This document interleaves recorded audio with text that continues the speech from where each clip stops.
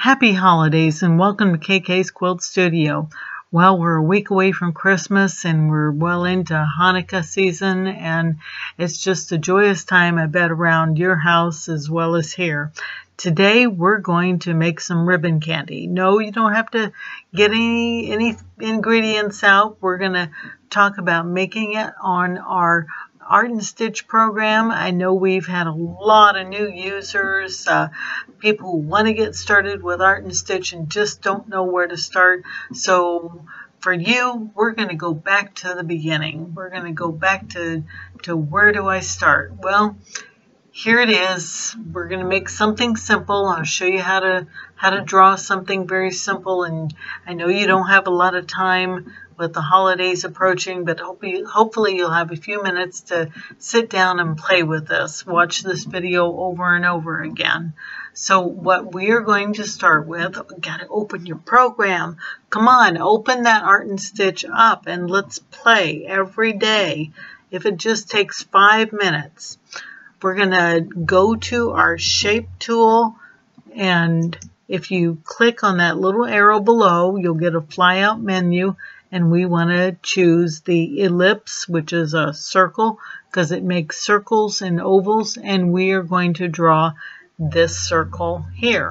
So I chose if I click on the circle, my mouse will change, and if you left click and drag, hold that key down, and if you press Control on your keyboard, that circle will turn into a perfectly round circle instead of an oval. You'll see if we click on that and just dragged it like that, we get, and I drag more down than I did across, I get an oval.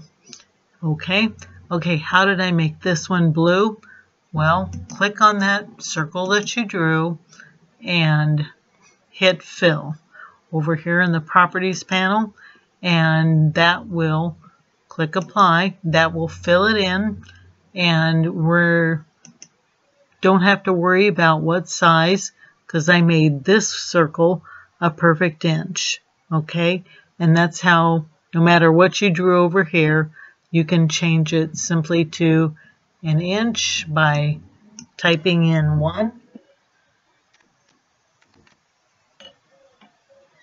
And, oh, it turned it into an oval because I didn't have the maintain aspect ratio box checked, so I'll need to change both. Okay, and hit apply, and voila.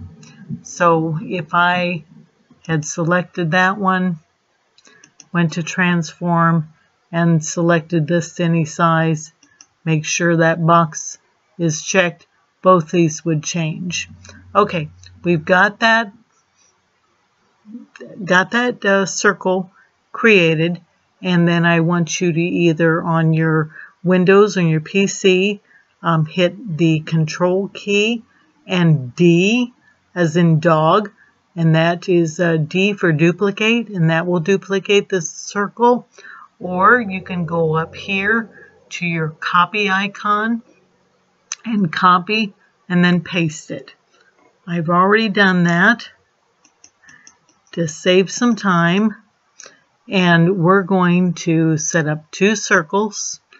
If you wanted to drag down a little guideline, that's what that little dotted line is, or turn on your grid up here, you can use either of those.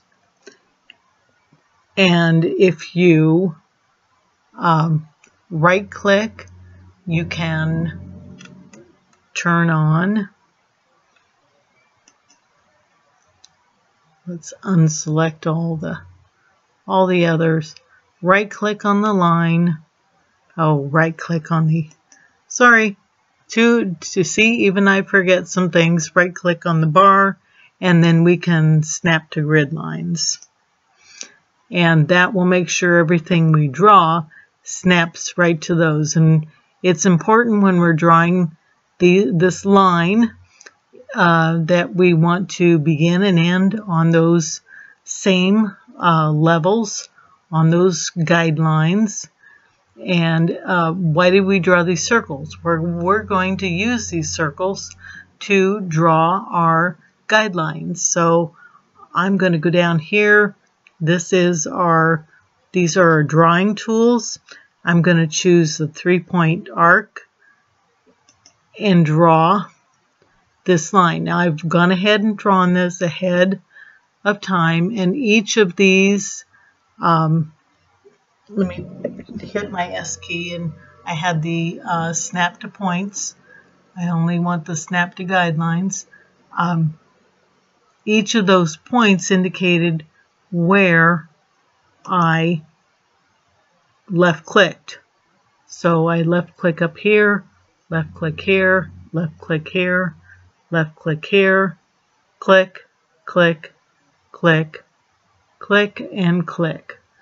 So with that, I have the shape that I want for my ribbon candy, and you'll see I use that uppermost point of my circles.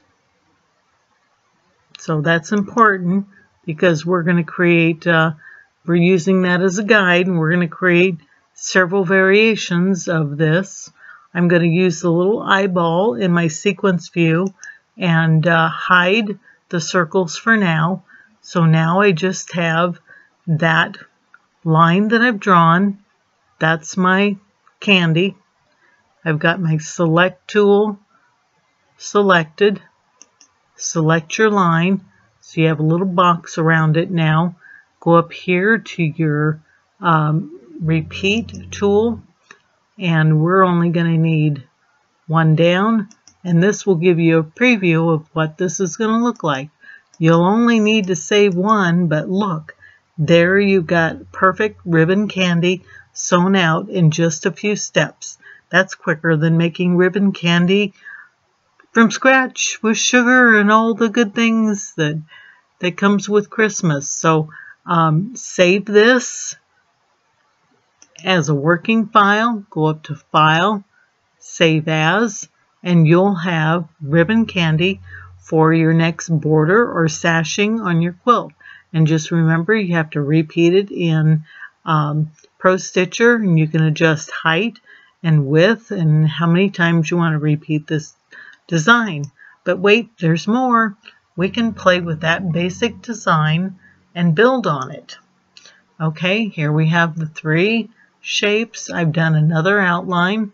Let's turn off our circles. We'll hide those, clicking on the little eye. Okay, now you've seen I've added another loop-de-loo. So I've come up here, drawn all the way around here. My path goes around and then up and back here. Okay, so if I turn on my reshape tool, you'll be able to see there are the dots. These are, again, the snap to points. We want to only see the ones that I created by left clicking my mouse. So I went around and up and there. So my beginning point green, ending point red. Go back to my select tool, to the repeat tool. We only need one. And there. Isn't that neat? A different kind of candy. You could also maybe put a circle up at the top. Okay, we've got that. I called it ribbon candy too, so that's a variation. And let's go to a third variation. This one, I've already turned off the circles. Let's turn that back on and go to the reshape tool. You'll see on this one, I brought those lines in ever so slightly, and that's these. So they are not in the very center of that circle. I brought them over just a little bit inside and made this variation. So when I select that line and do my repeat tool, it does a little candy that overlaps. So there's one more variation, and I know you can, there's a lot out there, you can make more. I've made only the bottom loops overlap. You can also play with your reshape. Just drag, if you click on one of these dots and drag them over, you see you get handles. You can reshape. That's the reshape tool. That's what it's for. Drag those points around. Let's drag them over like that. And let's see what that one does. I'll go up to the repeat tool. And I only need one again.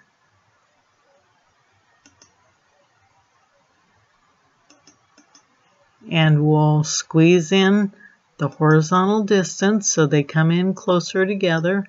And there you see I've made a loop. We'll hit the snap together, which is a new feature in the latest. And there I have yet another variation of the ribbon candy. So I hope you have enjoyed this video. Remember, there's more on my YouTube channel. And go to the Art and Stitch website, look at some of the Sew at Home classes. Don't forget, if you haven't already, join my Facebook group, the Art and Stitch Pro Stitcher Digital Quilting Fuse. And don't forget to subscribe to the YouTube channel if you're viewing this video in YouTube. Stop by my website, or if you have questions, drop me an email. So I wish you a Merry Christmas, Happy Hanukkah, Happy Holidays, Happy New Year, and I'll see you next year.